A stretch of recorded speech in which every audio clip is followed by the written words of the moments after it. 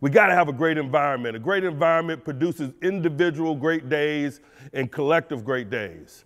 And so we all bear a little responsibility to make sure that we elevate this floor that we all walking on around here daily. There's nothing mystical about what it is that we do. If you're trying to be great, man, participation is required, and we've had outstanding participation. Man, we're always going to show respect to the other men that we work alongside, man. We're going to adhere to the times prescribed on our daily schedules. So I'm just being really transparent about my expectations, my mindset, and how I want you to behave in this environment. It is important that I give you to the answers to the test. To me, that's just good leadership.